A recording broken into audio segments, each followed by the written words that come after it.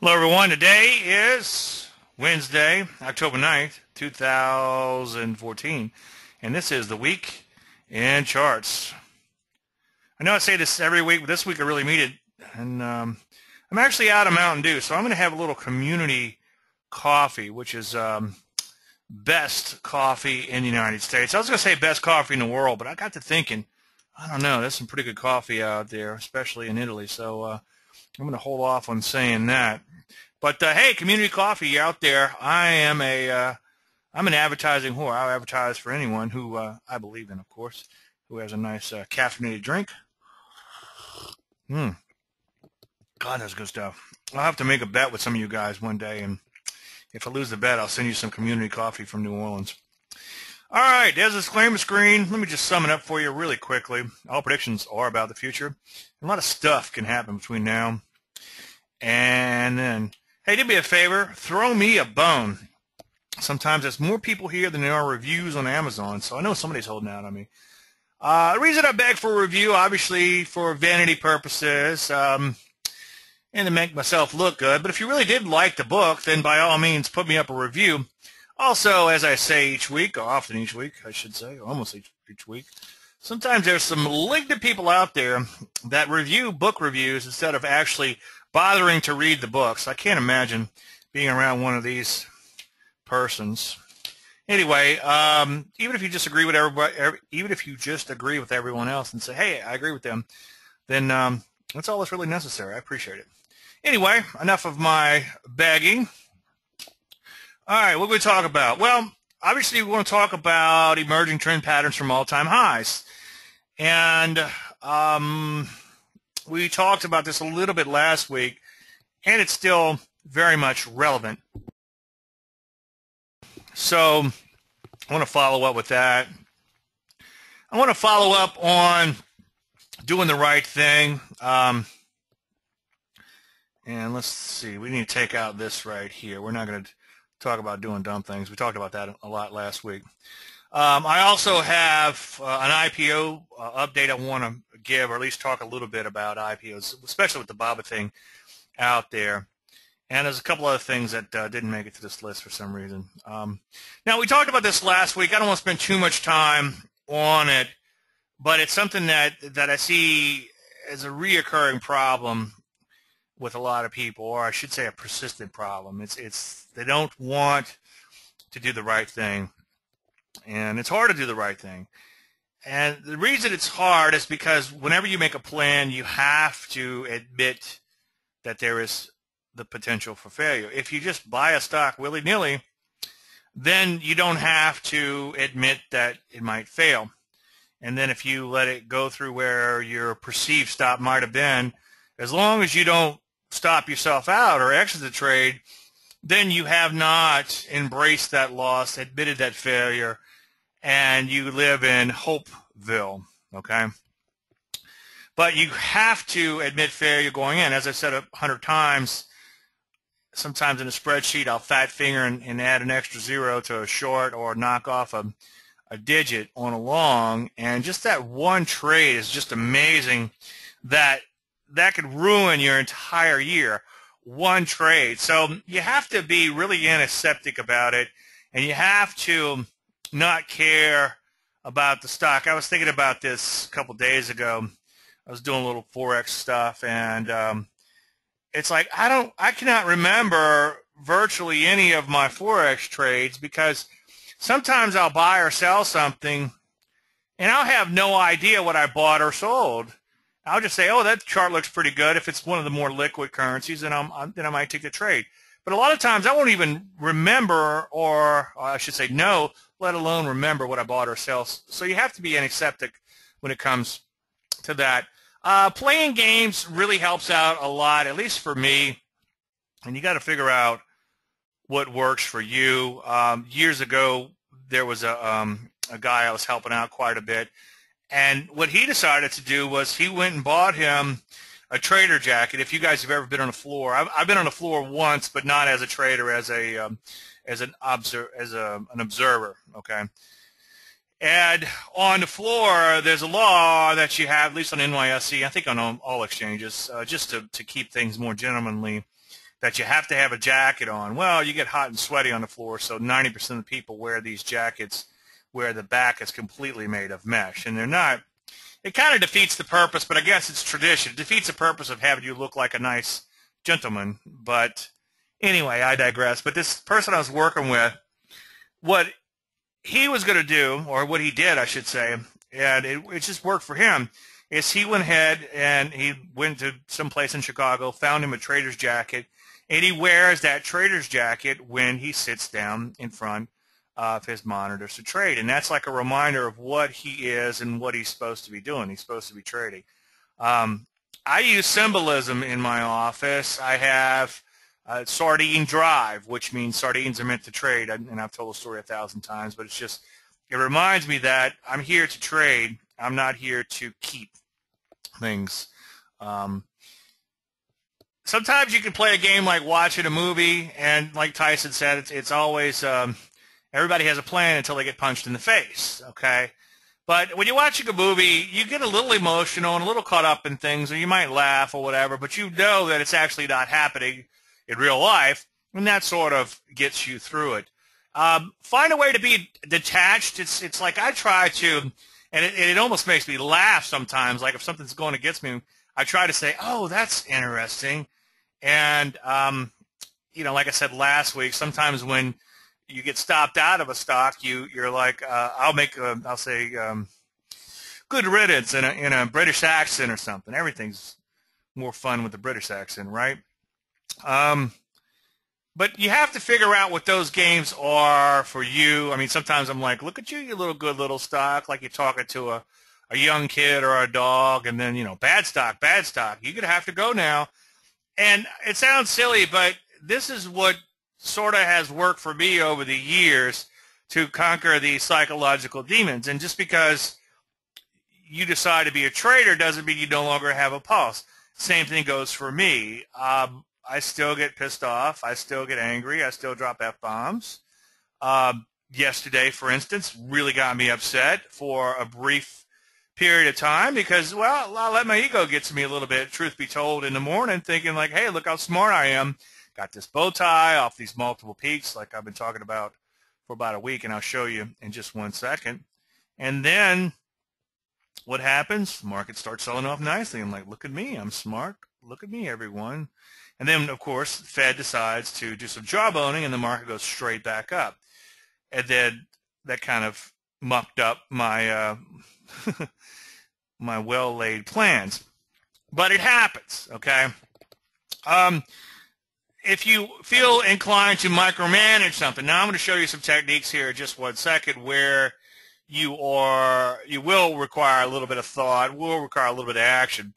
But when I speak of micromanagement, I'm talking about you get in a position, and by the end of the day, you're at a loss, and you got like let's say half a point loss, and your stop is about 5 points away. Well, maybe you got in a little too early. Maybe you didn't get the timing just right.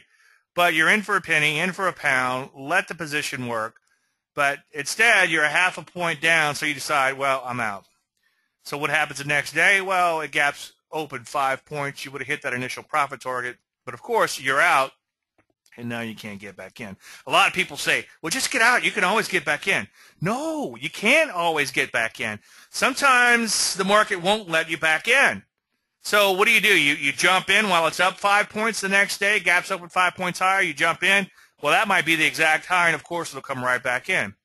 Now you've created a lot of animosity for yourself and a bigger loss than you would have had instead of a gain. So just figure out what works for you when it comes to playing games, and then if it's something that's a non-micromanagement situation, if you are fortunate enough to be in a stock and it's way up here somewhere, and you got that trailing stop down here, there's nothing to do. Just let it go, okay? Let it go. Let it go, okay? Learn to call versus collect, okay? As I've said before, or last week, I'm a bit of a collector. It's probably good that I'm married, or I'd have more than one car on blocks on the property, okay?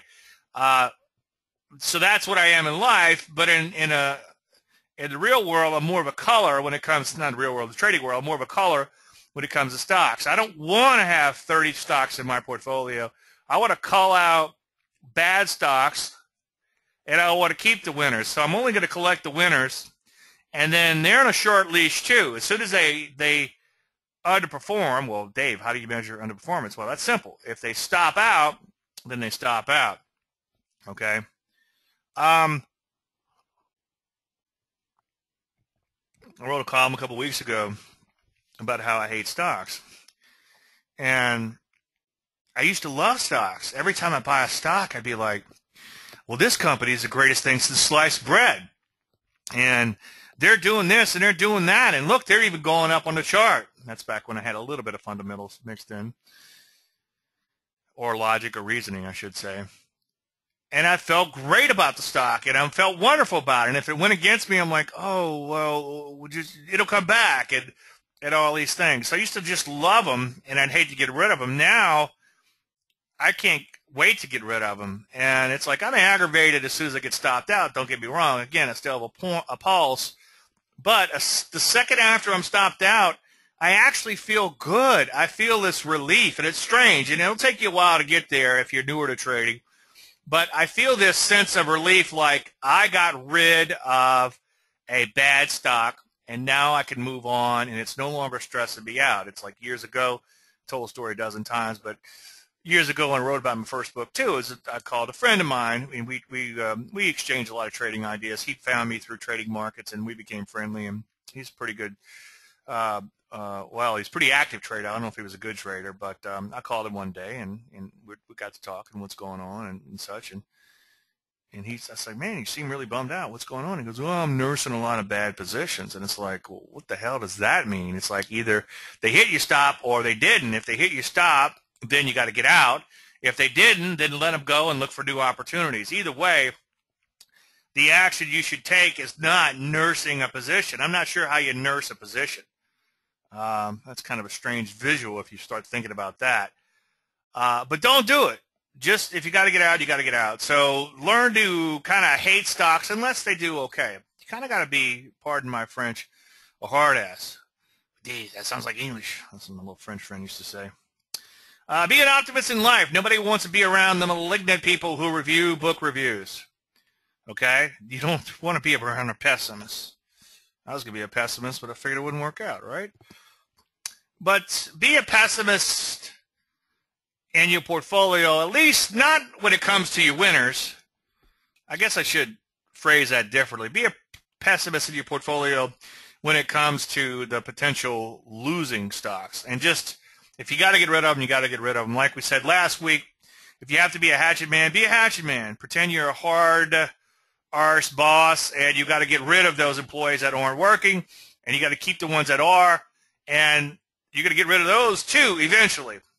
Every time you buy a stock, and this is something I don't want to get too philosophical on you. I guess too late now, right? But every time you buy a stock, and I think I said this last week, know that its days are numbered. Know that you're going to be selling it someday. You're either going to be selling it at a loss, or you're either going to be selling it at a gain. It's that simple. So every time you buy a stock, remember, you're getting rid of this thing. This thing is not for keeps, okay? It's not like having a child. I think I'll keep it, you know? It is simply something you're going to get rid of. So know that going in. Or you're going to get rid of it when it turns into a small loss, before that loss gets any bigger, provided you're following your rules, of course. Small loss meaning outside the normal volatility of the market, following your rules. Or you let it turn into a huge loss and then have a psychological impact on your life. So think about that going in. And if it's working in your direction, then let it run. Hi, Dave. Maybe something for your webinar tomorrow. This was after the close yesterday. Why does it feel like you can ignore the news, but you can't ignore the Fed? I'll be buying tomorrow's. I'm not sure if he left off the word open or tomorrow's stocks, or I'm not sure what he's buying tomorrow's, which is today. What's the old saying? 2 days from now, yesterday will be today. 2 days from now, yesterday will be today. Something like that. Anyway, well, can you ignore the Fed? There's an old Wall Street adage that says don't fight the Fed. But as far as the Fed news is concerned, yes, you need to completely ignore the Fed. So when it comes to news, read my lips. I ignore all news. Well, what about the Fed announcement? Who cares? Okay. Longer term, that's meaningless. Yes, in general, you don't want to fight the Fed, but what you do want to do is look at the charts and look at the markets and ask yourself, has anything changed? Yeah, these news events come into the market, and yeah, I knew it was the Fed yesterday. How did I know? Dave, I thought you ignored the news. Well, I saw that big turnaround like that, and I had to take a peek, and I'm like, this smells of a Fed jawboning, and lo and behold, it was, okay, when the minutes came out, I guess. But so what? Everything is still intact as far as the pattern is concerned. And if you start factoring that news in, you're going to start chasing your own tail. And just because you think the Fed is accommodative to the market doesn't mean you should rush out and buy the market for that. What you should do is follow your plans. If you have buy setups, then take them. If you have sell short setups, then take them. And frame it within the context of the market. And right now, as you'll see in 1 second or 1 minute, the market is still rolling over. Now, with that said, last week we talked about emerging trend patterns off of all-time or major highs. And when that happens, the most people are going to be trapped on the wrong side of the market. You got a market that looks like this, okay? And then it begins to roll over. Well, anybody who bought back here to right here, they're happy, okay? Anybody who bought from here to here is happy. And these are the Johnny-come-latelys. These are the people who buy at the last of the run, okay? Now, as soon as the market begins to crack, this guy is now unhappy, or these guys are now unhappy. And then they might be looking to get off at the first sign of that rollover following through. If the market begins to rally up a little bit, it gives them false hope, and they think, oh, I'm just going to hold on because it looks like it's coming back. But when that market begins to roll over from a bow tie, a first thrust, or some of my other emerging trend type of patterns, then they're going to be forced out of their position. Now, everybody else from way back here, all smiley guys, what are they experiencing? They're beginning to experience what? They're beginning to experience a loss in open profits. And every time the market goes further and further lower, then you have more and more people that end up at a loss. And then obviously anybody who bought prior to that level is still losing more and more open profits, okay? So remember, everything I do from a technical analysis standpoint has some sort of basis. I'm not going to buy or sell. You know, somebody said, hey, Dave, it's a blood moon. That could be a sell signal. Well, I don't know. If you could show me some psychological reasoning for that, then maybe I could wrap my head around it. But I don't get it, okay? But I can look at a chart and see, well, let's see, like overhead resistance, my favorite example to use, okay? If a market bounces around in a range and then drops below the range, I know that the people who bought in this range are going to be looking to get off the hook at break even, okay? Now, keep in mind when you are trading an emerging trend pattern, okay, you're still a bit of a pioneer. You're either going to get the arrows in your back or you're going to get the gold. Okay. Sometimes this is only a correction in longer-term trend. For instance, I'm always asked, Dave, let's just follow the weekly chart. Well, the weekly chart, it's going to look like this on a weekly. Okay, this is a weekly and this is a daily. Okay, on a daily, it looks like the mother of all rollovers. On the weekly, it's just a bit of a pullback. Well, you can't sit around and wait for this weekly to roll over, like I said, because by the time it does, it might be too late. Although we did have some early signals in 2007, early 2008, and we did have a decent signal in the 02, 03 bottom, and we did have a pretty decent signal back in 2000, way back then. So there were some pretty decent weekly signals, but in general, you don't want to sit around and wait for that weekly signal, especially on an individual stock basis. But again, you can be a pioneer because maybe it is just a pullback in that longer term weekly chart, okay? So unfortunately, there's no guarantees, right? But here's the thing of beauty. Not every pattern will turn into the mother of all tops. Not every emerging pattern or transitional pattern, as I used to call them, will turn into the mother of all tops. But all tops will have a pattern. All tops will have either a first thrust or a bow tie. And those are the two most popular and two most common ones. But it could also, in addition, have a reversal gap or some other pattern like a gatekeeper or something within that top. So every one of these emerging trend patterns in some variation or combination will occur at a top. So it pays to pay attention. Now, I know over the last few years it's been a little bit tough because these signals really haven't panned out. And let me just read you something here. This is something I put in my column before. It's straight from Greg Morris's book, Invest with the Trend. If you look at today's column, I've got a link to that, or look at my website for a link.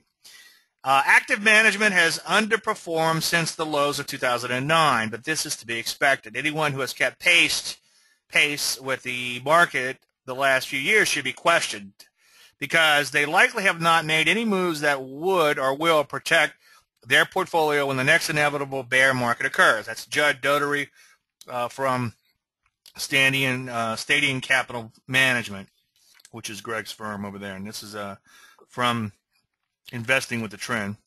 And Mr. Dougherty's point is that the market has ignored some sell signals over the past few years, and they haven't worked out. So he's referred to fund managers who have done incredibly well, and I think he's implying buy and hold. In fact, I know he's implying that buy and hold.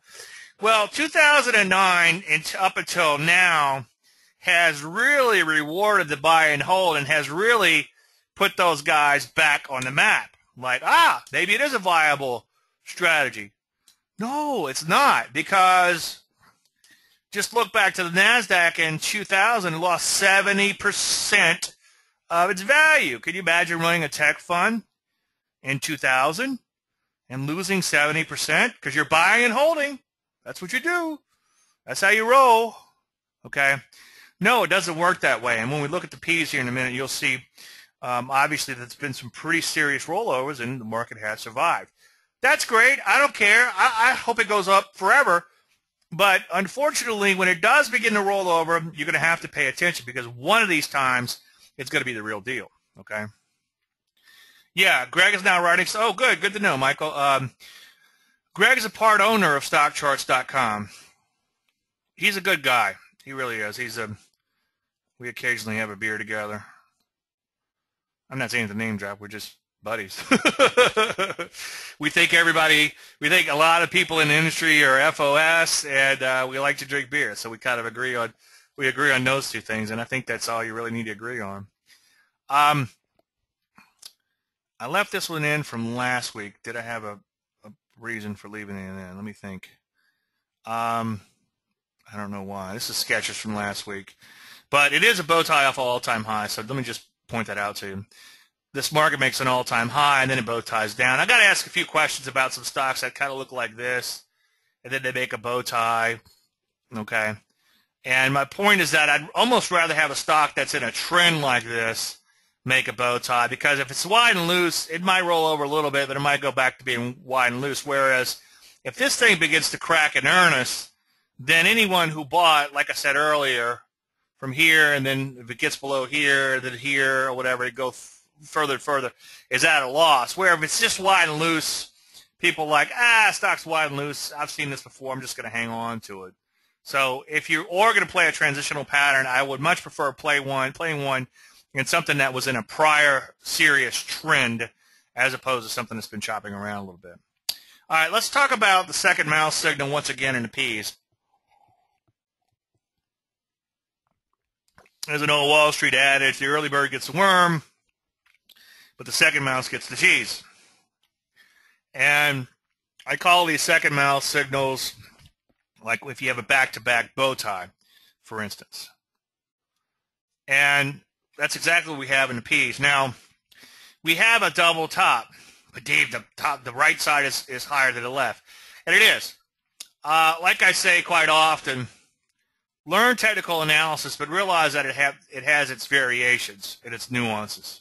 Okay, read Schaubacher, read Pring, read Murphy, read all the famous educators when it comes to primers in technical analysis. I don't know if I said Pring. Pring is pretty good too when it comes to some good stuff there. He's a good guy. Anyway, make sure you read those guys, and you can get all those books off my website. But that's what a double top looks like, and it makes sense. It's kind of like market gets back to its old peak, hits resistance, rolls back over. Well, a lot of times they don't look like that, though. They look like this, okay? And that's like a gatekeeper type of pattern. Sometimes it'll develop as. And what happens here is people think it's going back to the old highs, and they think they feel pretty confident about it, but then it rolls over and tricks them. And then the third variation is this. It takes out the prior peak, making it look like everything is all clear, then it rolls back over, okay? And that's what we have here, variation 3, where the market got on to new highs. Media has a big celebration, okay? And then it begins to roll over. Pring's on stock charts? Well, maybe I need to be on stock charts. Let me, I'll call Greg when I get off this, get done with this seminar, okay? I tried to do an affiliate agreement with them, but they didn't want to. But I digress. Let me shut up before I get in trouble. They'll never let me on now. Anyway, so you got the higher peak here, number one. Number two, you got a bow tie down, okay? And then you could see it's beginning, or last week it was beginning to set up. And I have, let me see if we got today's, let me see something here. I wonder, I was supposed to have today's chart in here. Well, we'll look at today's chart when we get to the market. So that's what's going on there. Now, let me show you a second mouse. I'll talk about this all the time, or quite often. I'll talk about the top of the euro back in 2008. And this was my first trip abroad right around here, and I found out how little my euro could buy. Now, I had a sell signal back here, kind of a first thrust / bow tie thing. It didn't pan out, as you could see. But what happened was the market ran up, and notice that it never really got past its second or its prior peak by that much. And that's the thing that you want to pay attention to with bow ties, is that sometimes you'll get the bow tie signal, and that becomes either the all-time high or pretty darn close to it, okay?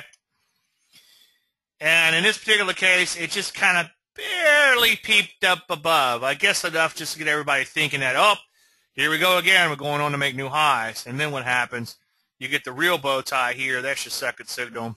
And then, of course, the market implodes, and it becomes the mother of all trends in the euro. What's too blunt, Michael? Too much fun? What's blunt? Anyway, while we're waiting on Michael to tell me what's blunt, let's see what's going on. All right, any questions on bow ties or transitional patterns or emerging trend patterns, whatever you want to call them, before we move on to the next subject? Curious on whether you see recent increased volatility a sign of likely reversal or simply end of summer trading. Well, I'm not into seasonals, but I can certainly tell you there is a seasonal pattern. And as a general statement, and this is where you got to be careful in the markets, as general statements, they can get you a lot of trouble, okay? Just see what's actually going on a day-by-day basis. But yeah, as a general statement, the market volatility dries up during the summer months, and then it comes back around October, okay? Everybody gets back from vacation, starts trading again, and I don't know what the exact reasons are, but maybe that's it. So Phil's asking, is it reversal simply the end of summer trading? I don't know, but here's the thing. In general, when a market starts to whipsaw around, it tends to wear everybody down, and then, yeah, you'll get a reversal, okay? Now, that's a general statement, okay? I don't think you could trade off of that. But, yeah, usually when it starts getting volatile, as a general statement, your volatile moves are to the short side. Because if you take a look at something like the VIX measures both the long side and the short side. People forget that, okay? You're measuring both calls and puts with a VIX. And VIX, usually you only get a serious spike at the VIX when the market begins to sell off. Well, volatility comes into a market usually when it sells off. And then, of course, as you probably know, when that volatility gets extreme, what happens? The market begins to bounce. I think somebody emailed me a couple days ago. They're following my old VIX signals that I used to follow, that I kind of developed / co-developed with Larry Connors, and I really don't follow those anymore because I don't want to get too focused on the short term, on the short term, like I used to be. But they're still valid. There's still valid research, and it's still out there. And we may have gotten a signal coming into this Fed announcement. I don't know. I didn't check it. I look at it every now and then. When it starts getting really volatile, I'll start looking at the VIX again. But in the meantime, I don't use it as much as I used to. And the one reason is that volatility dried up for several years, and I found that the volatility stuff wasn't working as well. So I sort of moved on from that. But yeah, I wouldn't get too excited about in one way or the other. Okay, go or no-go decisions. If you guys have layman's, which I guess you do, I don't know why else you'd be here if you didn't. Let's say you got a stock that's set up, pulls back, and you're looking to get in right around here. Okay. Well, if this stock gap's open to here the next day, what do? You don't do anything, okay? Because it's such an extreme gap, you just let it go. You don't care, okay? Now, if it gaps open to right here, as a general statement, you don't worry about it. You just go with it. It's not that big of a deal, okay? And if it gaps open a little bit above or a little bit more above your entry, you could make two decisions. One, you could say, okay, I'm just going to go with it. The gap isn't that big. Let's not worry about that gap too much. Or you could say, well, let me just see if it's going to reverse. So if it does gap open a sizable but not a huge gap above your entry and begins to come right back in, then you avoid the trade and maybe put a second entry above that level, okay? Now, this is in layman's in the second half of the book. Let's talk about a setup here. This URI was a bow tie, kind of made a marginal top in here, double top or whatever. And then it sold off hard and pulled back, giving us the first thrust, okay? Now, we had an entry at 105.5, so right around it here, and the stock gapped open here. Well, that's about a point and change on a $105 stock. It comes right in at just a little bit over 1%. 1% is not that big of a move in a stock, so that's really no big deal. So you could go ahead and take that trade on the open, and you're not doing anything wrong, okay? The other thing you could do is you could wait and see. So it gaps down. Your entry's here. It gaps to here. You can wait and see if it goes down. If it starts going down, it keeps going down. At some point, you've got to make that go or no-go decision. That's why I call it go or no-go. The reason you have to make a no-go decision is because sometimes markets gap lower, and then it becomes a route straight down. And sometimes, if you don't get in within those first few minutes, you're going to miss the mother of all moves. Let's say it moves 10 points in those first few minutes after the gap, and that's all it does for the day. Or even that might even be the end of the move. You get your initial profit target, and maybe that's it. Okay, I've seen that happen on one day. I've seen it all. Okay, if you hang around long enough, you'll see a lot of stuff. So what you do is you have to make that go or no go decision, and it's kind of hard. But as long as the gap is not too big, it's okay. Number one, to go with it on the open, and number two, go with it when it begins to drop. Okay, so even if you wait to see if it does this and it doesn't, then it's okay as it starts to drop. Now, you can't let it drop, and then at some point say, okay, I'm going to get in. Well, at that point, it's gone too far. But let's say it drops a little bit and then it begins to reverse. Okay, now you've got two options. One, you could put in an entry stop below the low of the day, or two, you might get it a little bit earlier. You might look to get in on like an intraday pullback. Okay. Robert says, so never put buy stops on before market open. That is correct. Never put buy stops in before market open. Now, I do have some clients that trade my stuff on a mechanical basis just because they're off saving lives, building buildings, and repairing transmissions, and they can't watch that open. Ideally, you want to watch the open. 95% of your discretion is going to happen around the open. So very important to watch that market open.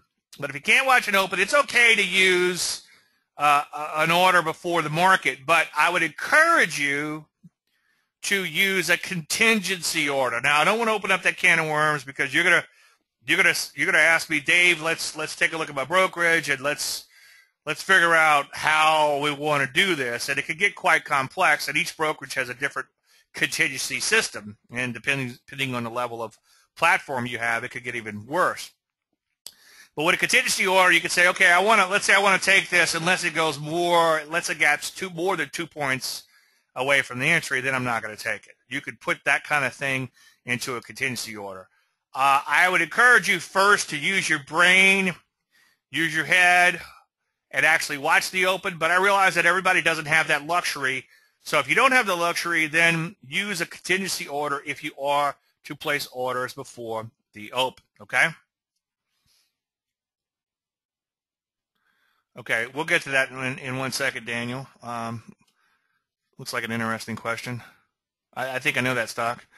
So anyway, you got to make a go or no-go decision. In this particular case, you can see that it did gap below the entry, which was right around here. So it wasn't like a huge gap below the entry. And then on an intraday basis, it did continue nicely lower until, of course, the Fed came in and mucked things up.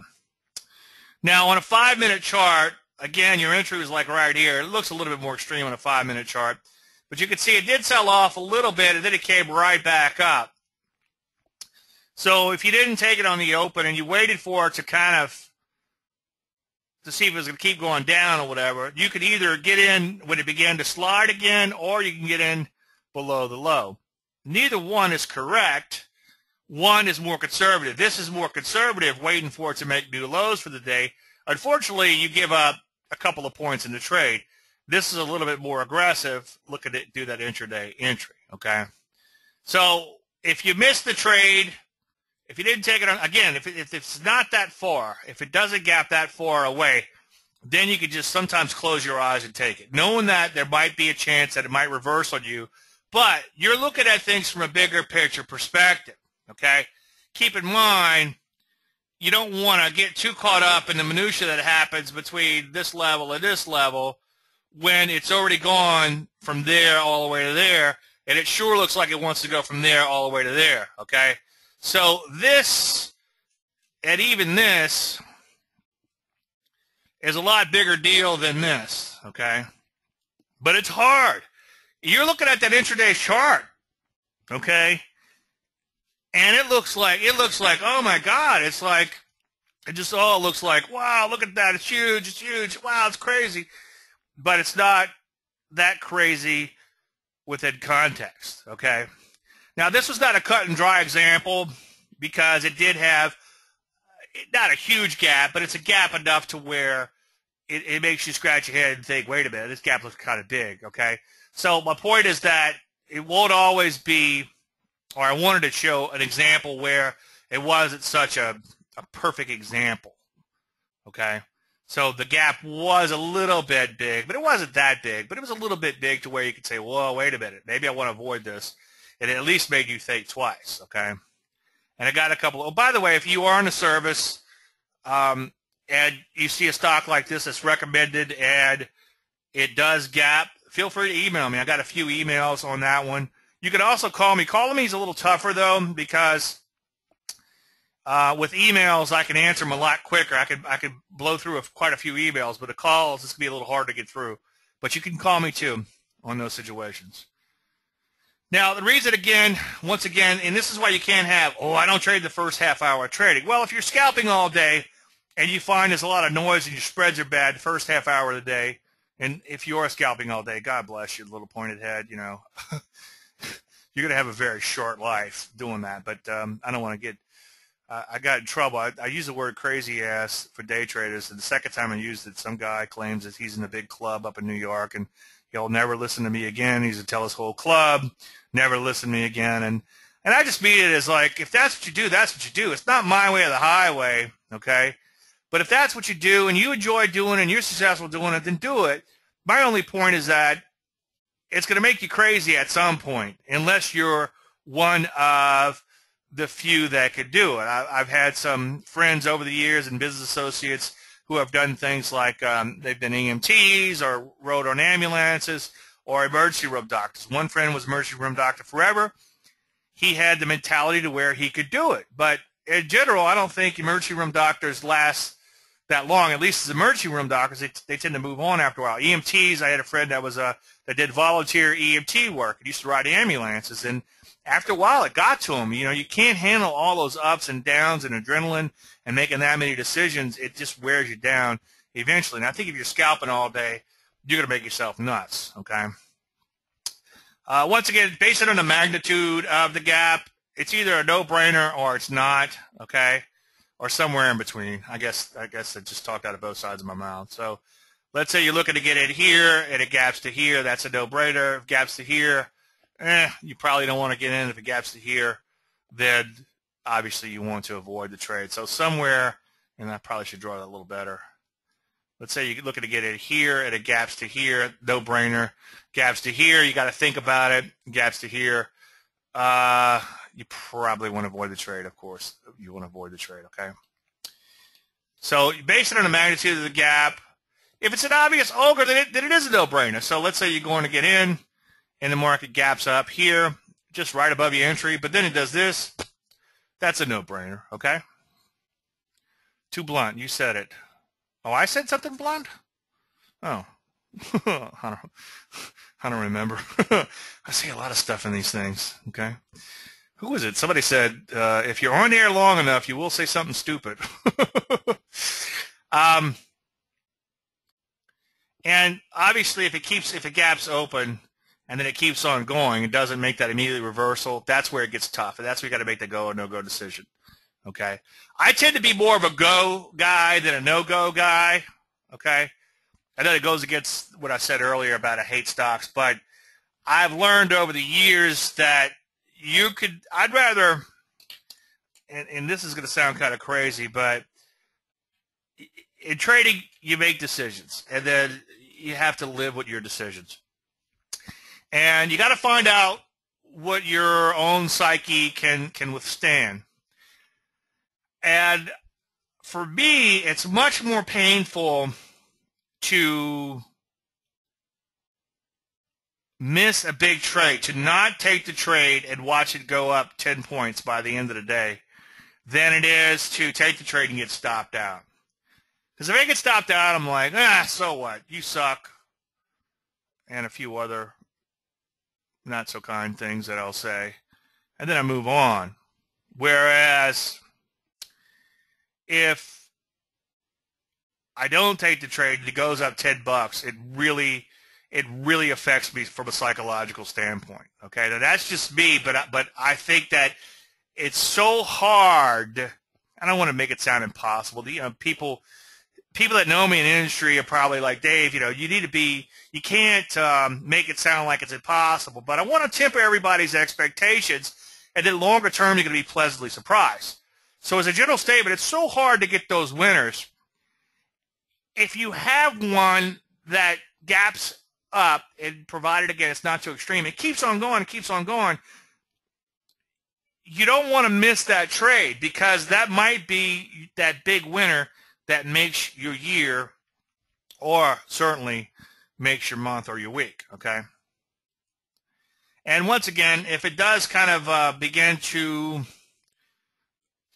fiddle around or whatever, however you want to look at it, let's say it gaps up and then it gaps open, and then intraday it's sort of like it does this, then it does this, or whatever, then that's where you can make a decision like, well, I'm going to get in if it takes out that intraday high, or maybe play a pattern off an intraday pattern. Okay. Any questions on that?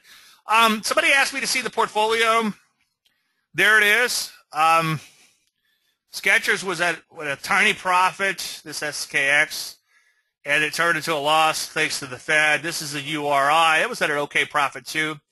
By the way, this one didn't quite get to the profit target, but it does kind of dovetail into one thing that I wanted to say. When you do get into a position, and let's say your initial profit target is right here, if within 1 or 2 days it's pretty close to that initial profit target, then it's okay to take those partial profits. Unfortunately, this one didn't get quite close enough to where it was a no-brainer. It was more of a judgment call type of thing, and it really wasn't that close, but it was a pretty good profit over a couple of days. So the point is that, and let's do an example in shorts on the long side. Let's say you get in here, and the market shoots up like this over 2 days, and then just kind of meanders or whatever. It's okay to take that profit a little earlier, because sometimes this move is so, the market becomes so overbought, or in this case oversold, that it is due to bounce. Okay. Okay. Anyway, I got to ask to see the portfolio. There it is. You can see we got some leftover longs. But Dave, I thought you were bullish, were bearish. Well, I am a little bearish, I guess. I hate to label myself. Did I just say bearish? I'm bearish in the parish, as they would say in Cajun land. But we still have a couple longs in here, and I'm not going to get rid of these longs until they stop out. Okay. And we got some shorts in here, and this one's working out okay. I think this one had a gap. That's why it's more than $1,000 on that. So far, so good. And we're kind of waiting on these two shorts to, I hate to use the word hope, but hopefully materialize for us. But anyway, for whoever was asking, that's the portfolio. You can get a recording of these shows, by the way. Every now and then I'll put one up for free on the website, but there's storage costs and there's costs to do these webinars. So I do them live for free for those who are willing to take time on a busy schedule to be here, and I'm flattered that you're here, and that's why I'm doing them for free. But there is a nominal cost in processing and all. So if you want a recording of it, you have to pay a nominal cost, which it's cheap. All right. I want to talk a little bit about IPOs just because of this BABA thing. And when I did the IPO webinar back in July, I showed countless examples of this, but I was just looking at the IPOs, or relative new issues, I should say, this morning. And this one kind of jumped out at me, and then there was like a dozen more, because this is in EAs. And then I kept seeing more and more examples of this. One thing I talked about is a lot of times an IPO will come public and then die. I call that the die in the die, meaning that they come public and just die and keep on dying. And this is a pretty good case of an IPO that came public and died and kept on dying.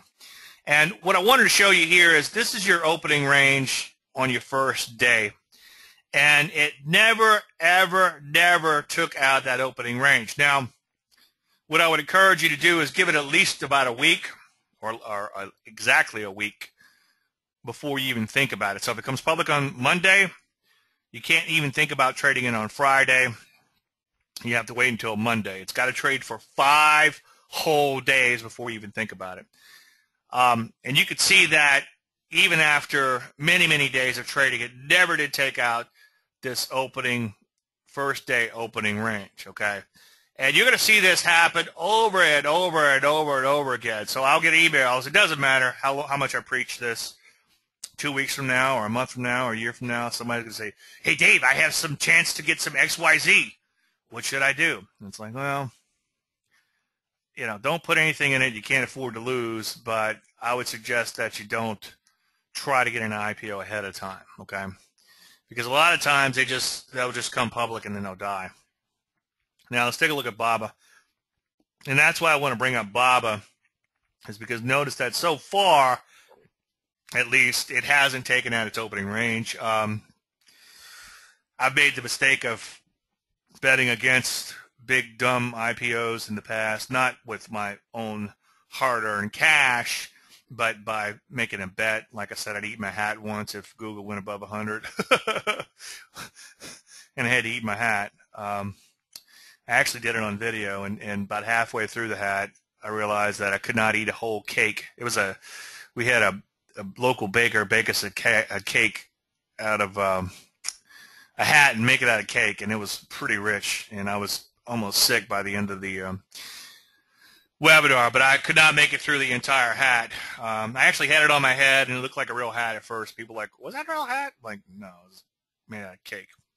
Anyway, so I don't want to make the bet that Alibaba will never go over 100 again, because it might. I mean, who knows? Who cares, right? But I certainly wouldn't get excited about Alibaba unless it got above 100, or at the least, notice the high close, okay? And that also happened to happen on the opening day.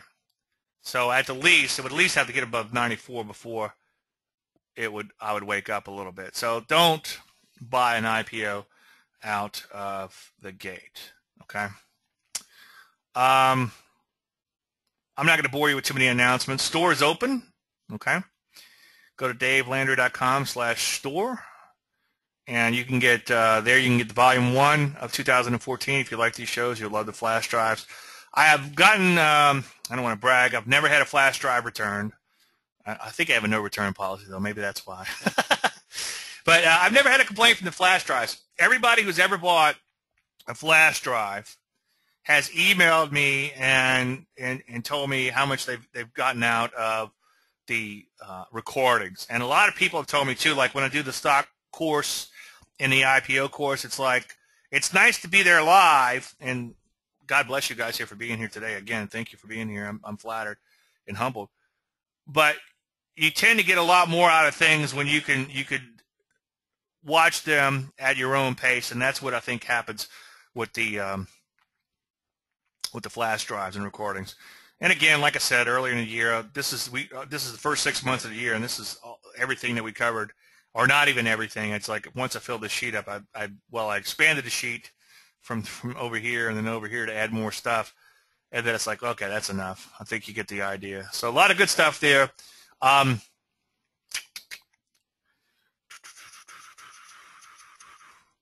Anyway, let's just hop into the markets. Got a quick question on a stock that's not related to buy, sell, or hold. So let's take a look at it, and then we'll jump to the overall markets. Okay, let's get the charts up. And then the question is, how would you manage a trade of a stock like Lake, trailing stop percentage or dollar amount? Okay, Lake. Well, I'd handle it like any other position. It's non-optionable, is it? First of all, I don't know where your initial profit target was, but you certainly want to make sure you lock that in. Second, the volatility has expanded. So now you're going to have to give it quite a bit of wiggle room, and you would expect a pretty serious retrace. Now, the more advanced lesson, and some people might say that's totally crazy, and that's fine if you don't believe. I mean, not that you have to believe. If it was optionable, there's something you could do. We talked about this a little bit last week. You could buy some lottery ticket out of the money options, because what's going to probably happen is this thing is probably going to retrace, let's say, a couple of bucks on you. So if you sold at 18, knowing that it would probably at least drop to 16, okay, and then frittered away a portion of that proceeds, say the amount you would have lost on a retrace, but maybe even half that amount on some crazy wild out of the money options, that's one way to play a windfall like this.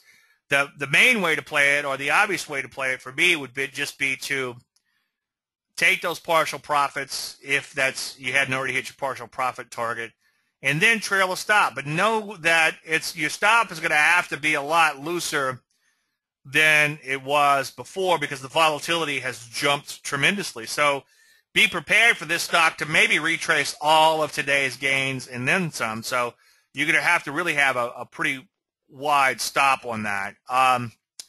There's nothing wrong with scaling out of a little bit more. If you're up 50% in one day, you could certainly lighten up a little bit more. So that's another option for you, so to speak. So that's a good problem to have. Congratulations, Daniel. Okay. Hey, Dave, Peter Warden mentioned two stocks. The charts were good. I buy them. How about specifically talk about if you get big about this, if you could both move big? Okay. Well, when we get to the charts, we'll get to that. Okay. Yeah, I prefer talking about stocks I mentioned as opposed to someone else. Maybe talk to Peter about those stocks. Let's take a look at the overall market, and then let's work our way through. Now, my lecture this morning could have just been a bunch of air, okay, and nobody commented on that. Maybe it was, but my point was, especially with someone saying, hey, Dave, what about the Fed? Let's follow the Fed. Well, it's a bad idea because sometimes you get a knee-jerk reaction to a news event, and then the technicals come right back in, okay? A little bit more obvious when you have a trend. Let's say you got a solid trend, and then what happens? You get some kind of news event, and that's where sometimes that'll make a TKO, which is a beautiful pattern, okay? Like, what was it? CLDX was like the mother of all TKOs a while back. You had this beautiful trend, yeah, right here. You had this beautiful trend back here, and then I'm guessing this is a news event, and you had a TKO. I mean, I've kind of beat the dead horse on the CLDX. Let me see if I can find it. Let me see if I can find a before on it. I've used it in so many different webinars. Okay. Yeah, I mean, look how beautiful this is. This was an accelerating trend, and then you had a TKO. So sometimes you get a news event, and you get that knee-jerk reaction, and then the trend persists. And what did I quoted Greg in this morning's column, and what did I say? I forget exactly what I said. Let's see if I could find it. Oh, here it is. All the financial theories and all of the fundamentals will never be any better than what the trend of the market will allow. So a corollary to that would be, how many times I have to tell you? I do a show. That's a Skype caller. So all the financial theories and all the fundamentals would never be any better than what the trend of the market will allow. So if you're using news, then the news will only push the market as far as the market will allow. And then, I mean, you guys know I'm good friends with Greg, and I'm just a big fan of him too. So I'm kind of a little bit of both. But I like what Greg does, where Greg will put up a chart, and he'll say there were 2 wars, there were 20-something earning periods, and 9/11, and he'll name all these news events and things that happened on the chart, and it's impossible to pick them out because news is noise, okay? It's a reaction to the news and not the news in and of itself, okay? So now, to me, this looks like the hook is in, okay? Because you had the bow tie, you had a nice little trigger, you had a nice little follow-through, and then all of a sudden, you big shakeout move, bam, and then what happens? It turns right back down today. I had a feeling it would turn back down, and that's why I was like, said something like I'd be willing to bet lunch on this. But I didn't know for a fact. It could have gone straight back up. And if it did, so what? My longs would start working again, my shorts would get stopped down, and I'd go back to being a trend-following moron. I don't care. But I drop a few F-bombs in between, admittedly. But you got to look at the context and take things within context. You got a bow tie down off all-time highs, plus it's coming off of multiple peaks, okay? And we just looked at what could happen when that happens. Not every time, not all the time, but it can happen. you could get a pretty serious sell-off from that. Today's action is not good because you had that huge pop yesterday, and now we're coming right back in.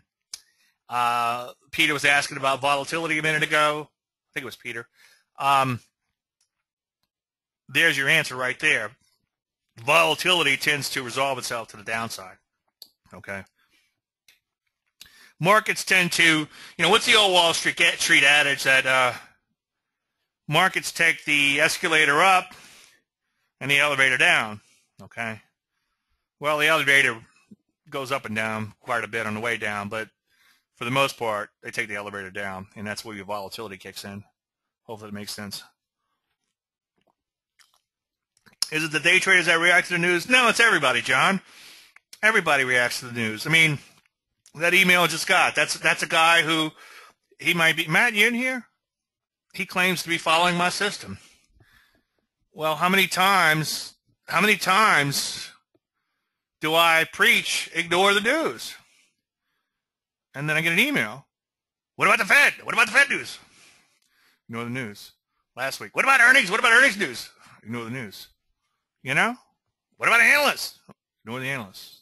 Okay? Better one. It eats like a bird and poops like an elephant. Absolutely.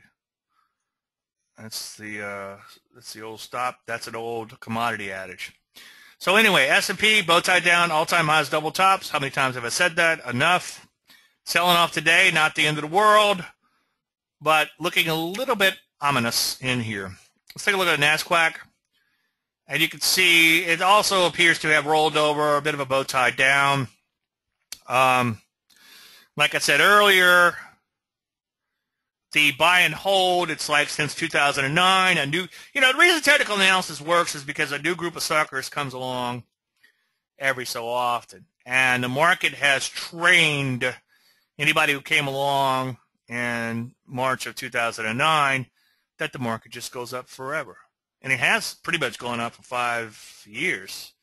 But unfortunately, that's not always the case. So when you do see these bow ties down, I'm not saying rush out, dump out your entire portfolio and short 100 stocks. But what you probably want to do is start paying attention to the short side and start getting very selective on the long side, okay? And then, obviously, honor your stops just in case, okay? All right, that's the NASDAQ. Let's take a look at the Rusty. Russell 2000, get kind of messy in here. Russell 2000, ugliest of them all. And this is where it gets ugly in the Rusty. You got to back your chart out, and you got to connect the bottoms here, okay? We have broken down out of a 1 year wide and loose trading range, okay? So anybody who bought in this trading range is now in trouble, okay? Now, they've had false hope for an entire year in here saying, oh, it's coming back. Oh, it's going to go make new highs. No, it's not. Yes, it is. No, it's not. It's been kind of a Jackie Mason market. I said that a couple of weeks ago, and somebody thought I said something else kind of market, which involves a bodily emission. But no, a Jackie Mason type of market. Let me make sure I enunciate properly so nobody gets repulsed in these presentations. As you can see, if we close where we are now, we've closed at 1 year lows in the Russell. So that's pretty ugly, okay? And that, to me, looks like a breakdown. Some people are like, is it a head and shoulders top? Well, it's a complex head and shoulders top, meaning it has multiple peaks. So I just look at something like this and call it a top. I don't try to qualify it or put it in some sort of pigeonhole. All right, let's talk about a few sectors. This won't take but a minute. Then we'll hop into your individual questions. Susan, we'll get to you next. A lot of areas have rolled over after just making new highs, sort of like the market itself. So it's no big shocker, no big surprise. And then on some of these where the slide's pretty serious, it kind of forces that bow tie to happen. Chemical's a good example of that. Just made new highs, began to implode, and it looks like they're trying to make a new leg lower. I'm not going to bore you and go through too many of them. Each week I think we're going to spend a lot of times on the sectors, but there's really no need. Most, like the market itself, have formed similar patterns. And take a look at the energies. Triple top, double bow tie, second mouse signal on the bow tie. Notice the first one really didn't trigger, or didn't trigger by much. Went right back up, and then bam, second mouse signal there. Nice little slide in the energy stocks. Even some of these areas like health services are now beginning to look a little dubious. They sold off. They're trying to come back. Now they're kind of stalling short of their prior highs. Kind of like a gatekeeper type of pattern. Metals and mining remain abysmal, straight down there. Let's take a look at gold stocks and silver stocks, and then Susan will look at the GLD for you. First of all, let's take a look at the gold stocks. If I can find them. Here we are. Okay. You don't want to bottom fish here because they're in a pretty serious downtrend. Yeah, they're kind of scraping these major lows, but for me to get excited, I want to see the mother of all turnarounds and then play some pullbacks along the way. One of these days, we're going to see the mother of all bottoms in gold. Okay? That just hasn't happened yet. And as I preached, I think last week and week before, and even talked to and mentioned it quite often to my peeps, you certainly don't want to, the silver gives you a great example of why you don't want to bottom fish, because they look pretty low right here, and then what happened? Bam, they took out those lows, okay? And it's something, especially like gold, if you look at gold, the commodity, okay, you're like, oh, well, gold's low, man. Look at this. It's way down here at these levels. Let's back the chart out a little bit. Yeah, it's pretty low. I think I might bottom fish and get some gold. Well, if you back the chart out a little bit, in fact, let's look at a weekly chart, okay? And I drew this in last week. Gold could easily drop down to where it was in 2005, 2006. We could easily see $500 gold, okay? Well, I say easily. It might take a while to get there. Or it could bottom out and go back to make new highs. But, Dave, you're talking out of both sides of your mouth. Well, what I'm saying is, yeah, it looks like it could be bottoming over the somewhat intermediate term, over the 4 or 5 year bottom. But never forget to put things in perspective and look at things from a technical analysis standpoint. And sure, we could go back to the '05 lows in gold. Absolutely. Okay. Utilities, one area kind of hanging in there. Bonds have come right back. So utilities kind of hanging there. I wouldn't buy them just because they're hanging in there, but they are kind of hanging in there. Drugs, I don't have a live chart on drugs today. But drugs are kind of another area that's hanging in there. That's biotech. Let me see if I can find drugs. Don't take that sentence out of context. Just kind of hanging in there. But you can see the bow ties are kind of turning it down, so it's losing a little momentum. For the most part, though, most areas look pretty ugly in here. Semi's a good example of that. Double top, double bow tie, second mouse signal. Okay.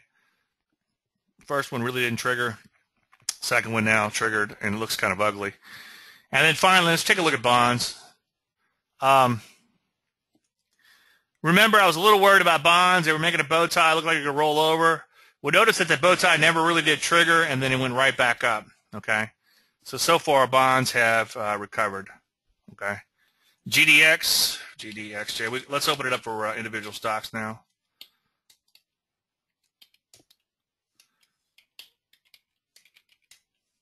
And if you don't mind, one stock at a time per line. The gold miners, if anything, this is a short. Unfortunately, they're kind of oversold to be shorting them.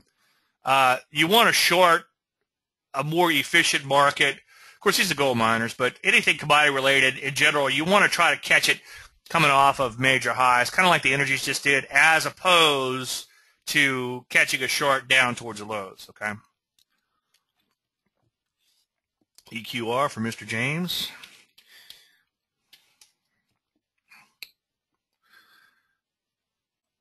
Okay, it's a REIT. Well, my only problem is on a short side, usually you want to see them crack right away. 1, 2, 3, 4, 5, 6, 7, 8, 9. It's going up for 9 days. I still think it's in trouble. It's still a bow tie. But usually on the short side, I like to see only a day or two bounce. And I'm a little bit lenient. I mean, I might be a little more lenient than that, I should say. But in general, I don't want to sit around and wait for a longer pullback. Or I should say, once it pulls back day after day after day, I tend to ignore the setup and look for something that would trigger after a day or two. Because if it triggers after a day or two, then the most amount of people are trapped on the wrong side of the market. John wants to know about EQM. EQM, no. It's all over the place. I mean, I hear you. It looks like it's falling. It's not a short now. If you were short, maybe so. But yeah, I mean, it looks like a top, but it's not. It's not set up.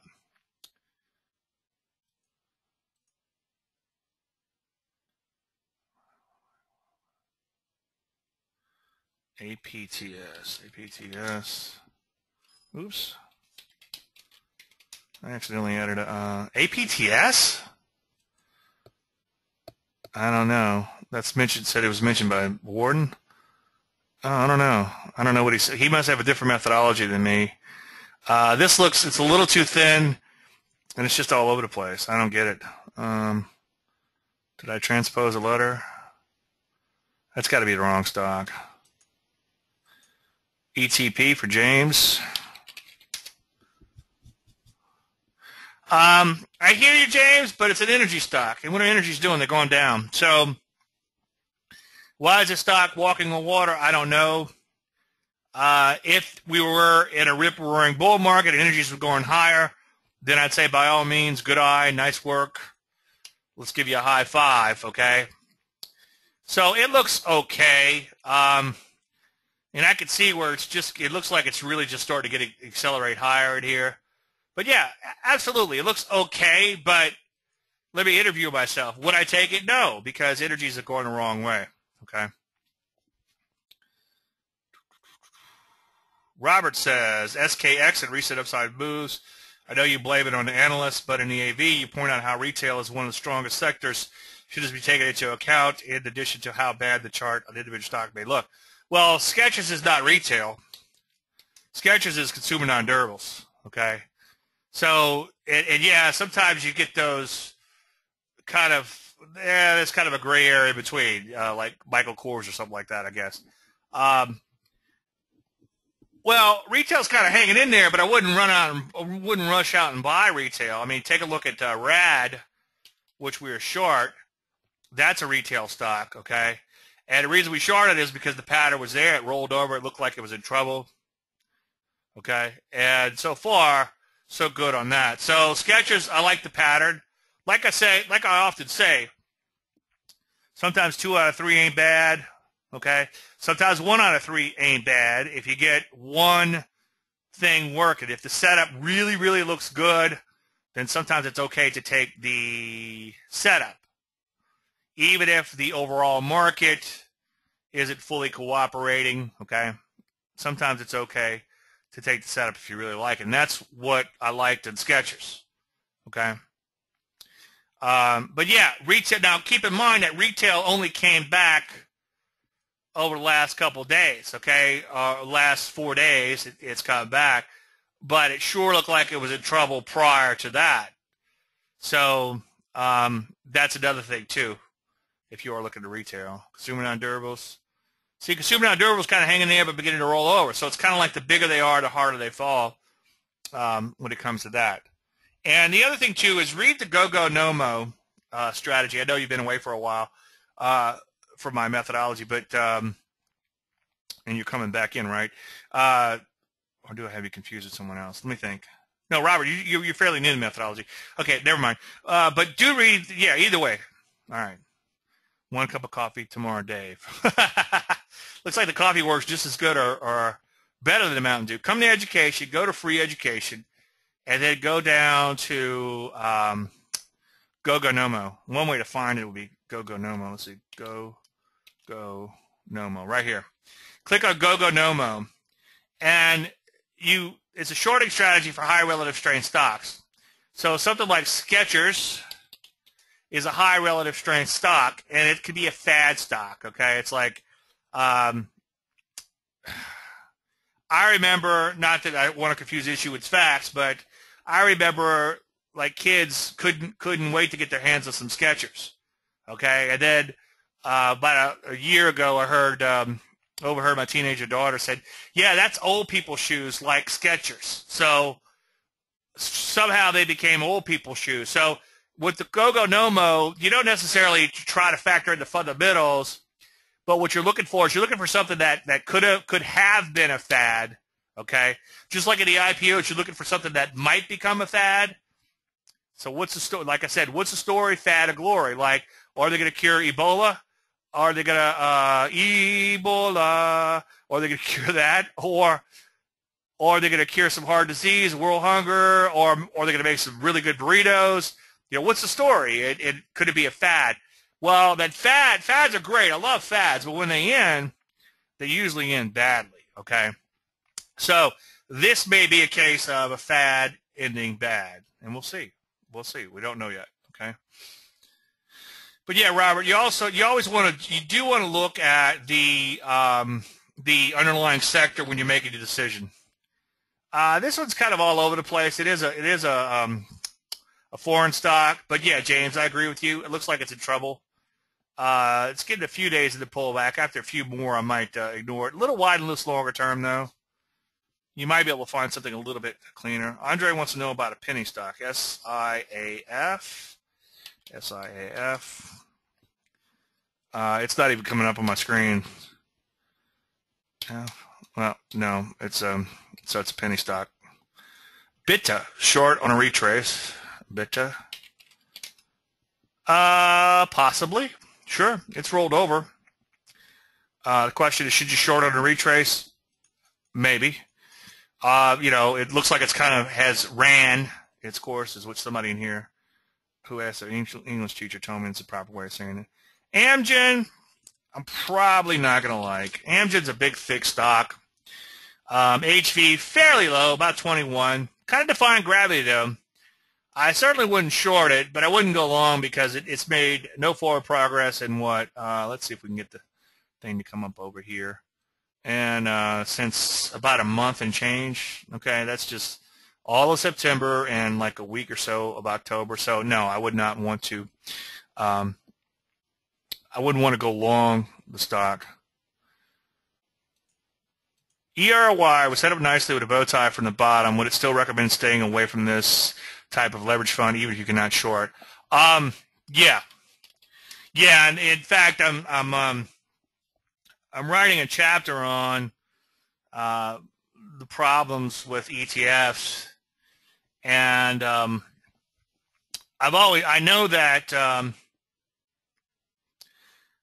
know that they have a horrible tracking error, especially with leverage ETFs and especially with inverse ETFs, and it tends to exacerbate itself. So you have a tracking error no matter what. It's impossible to perfectly track an index.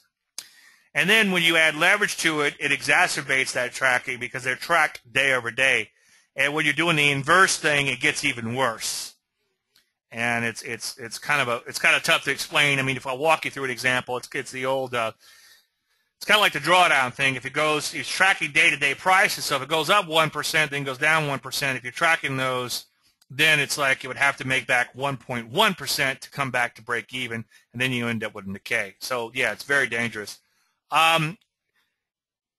If you're going to trade these, just stay in them for a few days, or better yet, just day trade them.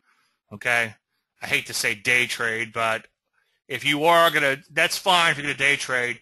Leverage shares are a bad idea. We talked about this last week because your stop has to be 3 times as wide, so it all comes out in the wash.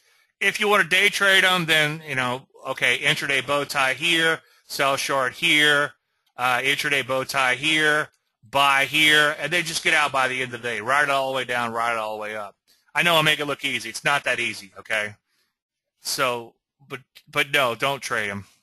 Okay, bad idea. Does ARC look promising? All right, let's see. ARC.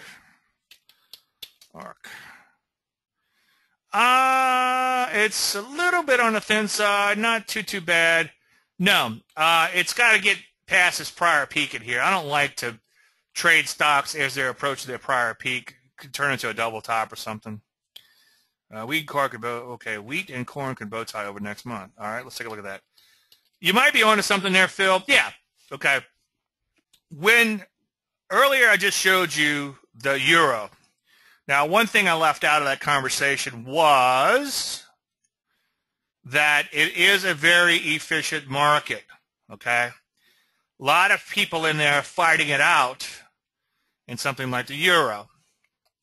So, and if you go in and watch my stock selection webinar or the IPO webinar, I spent a lot of time talking about inefficiency versus efficient markets.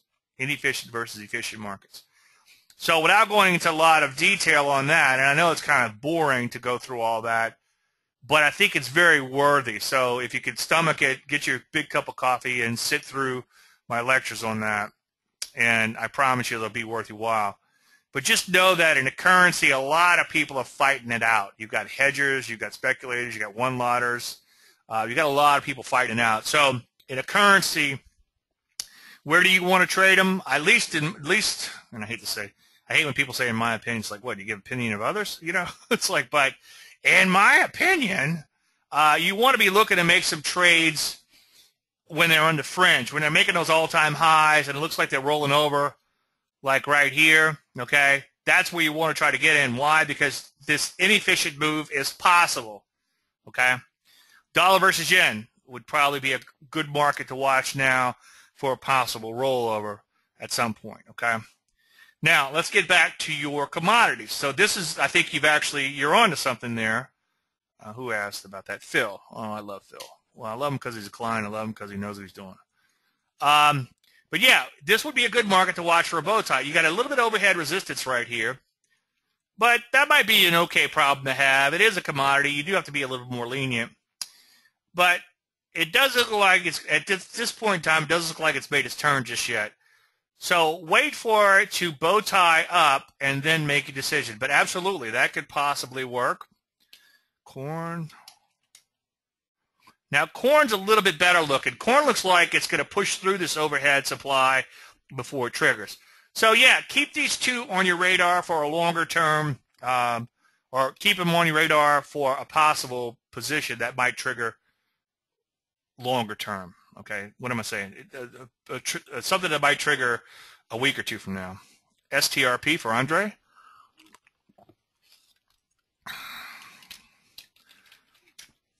Yeah.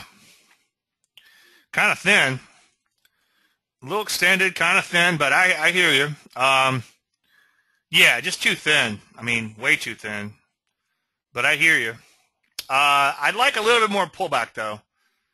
Maybe if it pulled back to like below 14, because the pullback's a little too shallow, based on the magnitude of the move. Novotel, probably not.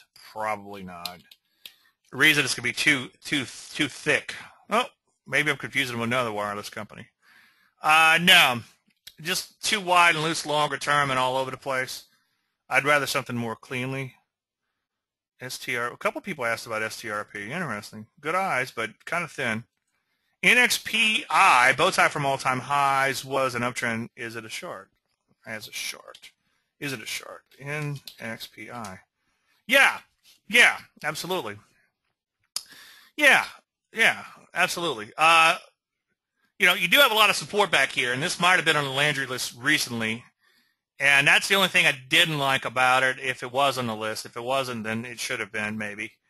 Or it got taken off because of this. So the problem is, if it triggers, it's going to go to 60 and maybe stop there. That's the only problem with that. Ideally, sometimes they look a little better if you have the trend that looks like this and then like that, as opposed to this thing here. So, yeah, shorter term looks great, but longer term, a little nervous. And it's already triggered, okay? So I'd avoid that for now. I hear you.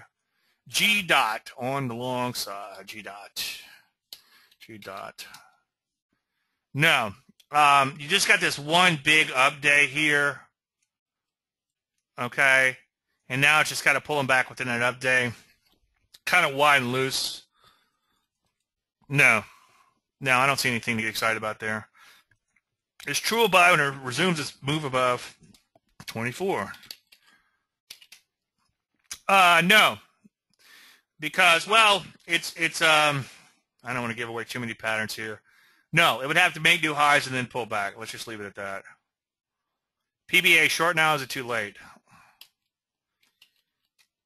Go for a PBR right about now. Maybe on a pullback. I mean, I hear you. It's certainly broken down and triggered and bow tied and done all those other wonderful things. But yeah, maybe on a pullback. It's gonna. No, I'm not doing that, Phil. He wants me to cover forward for Don. I think we ran off. Don. I got one less problem without you. I bet he's lurking in here somewhere. Hey, Don, I got one less problem without you. You see, the problem with this is it's just a one-bar breakout. It kind of drifted a little higher in here. Now it's come back in. And then also, it's kind of lost a little bit of steam. Even though it looks like it's breaking out, it's lost a little steam so far. I don't know. It's just not jumping out of me. Also, by the way, the market's kind of rolling over in here, in case you hadn't noticed. So be careful with that. Tesla, almost bow tied and pulled back from a new downtrend. TSLA. Yeah, again, it comes back to I prefer a chart that looked like this and then rolled over as opposed to this kind of roller coaster type of trading. Yeah, I'd leave it alone. It just bounces around too much. It's a little dangerous now.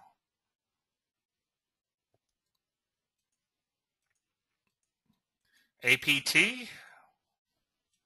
Andre asked about that one twice. Well, it's breaking out. Maybe on a pullback. Yeah, I mean, there's nothing to do with it now. So, yeah, maybe on a pullback. It looks kind of extreme and extended and kind of thin and volatile.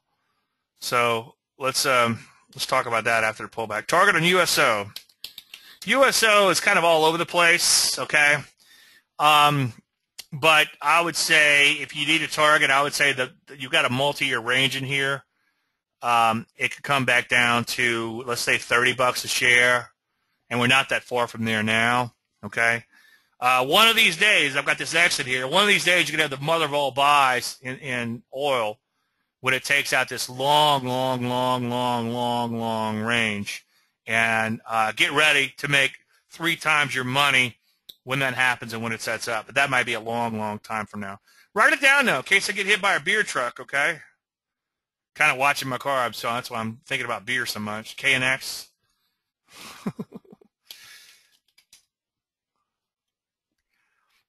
I'm not a huge fan of truckers. It really didn't get past its prior peak in here, and the volatility is a little low. I mean, I hear you, and I see it's pulled back a little bit, but its pullback is all the way to this, almost just above this prior little high in here. It looks okay, but I would pass. I want a little bit more volatility in my setups and a little bit more acceleration. ETP? ETP. Isn't that like a pregnancy test or something? Yeah, we talked about this one. Okay. Yeah, we talked about Tesla. CTV? On a pullback, maybe. Okay. I can't go into details, but let's just say on a pullback. SWKS.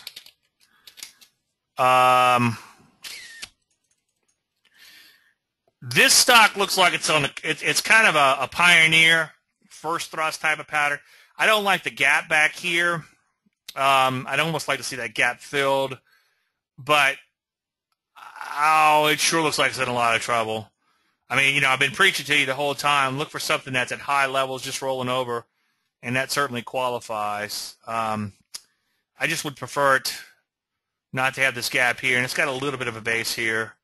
And it's already triggered that micro first thrust. So if you are short, then stay short. But, yeah, that stock looks like it's in a lot of trouble. I mean, it looks like a $30 stock. FLWS. Looking at SPX, appears to be confluence of 200 SMA. April high doesn't mean anything. Well, it looked like it went. Well, let's take a look at this one first, and then we'll go back to the spiders. Yeah, this isn't set. It's kind of thin, and it's not really set up. It's just kind of traded sideways in here. It would have to pull back, and if it pulled back, it would end up probably pulling back too far. This prior little breakout. This might be, as you heard me talk about before, a box stock.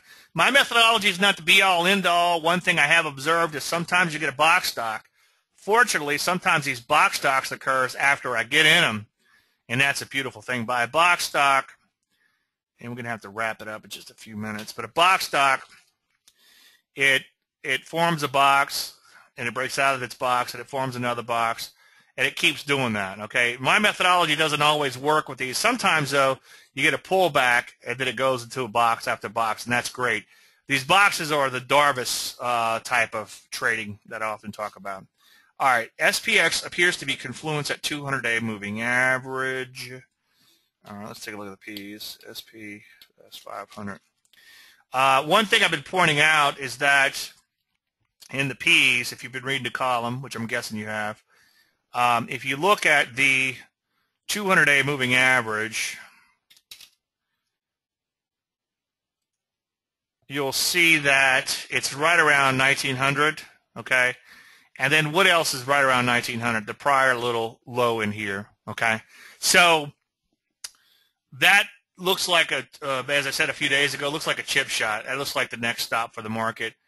Appears to be confluence of 200 estimate in April high. April high? I don't know what you mean by April high. You're talking about right here? Yeah, I mean, yeah, sure. Support resistance once broken becomes support. So, yeah, that's fine, which is right above. Yeah, that's fine. Okay, so 1900 would be a good resting point for the market. And if it got much below that, I would start being concerned. So, yeah, good eye, Howard. Congratulations. Good eye on that. Well, look, we're at an hour and a half and change, and it gets a little hard to process these recordings after that. So let's go ahead and wrap things up. As usual, thank you guys for coming. I appreciate you taking time, your busy schedule to be here. I love doing these shows, as you can tell, and I learn a lot in the process. So from anything, if anything, it's a selfish thing that I do here, but I appreciate you guys coming. I'm flattered. So everybody have a fantastic weekend. If we don't talk again, any unanswered questions, you know the routine, david@landry.com. Thank you so much.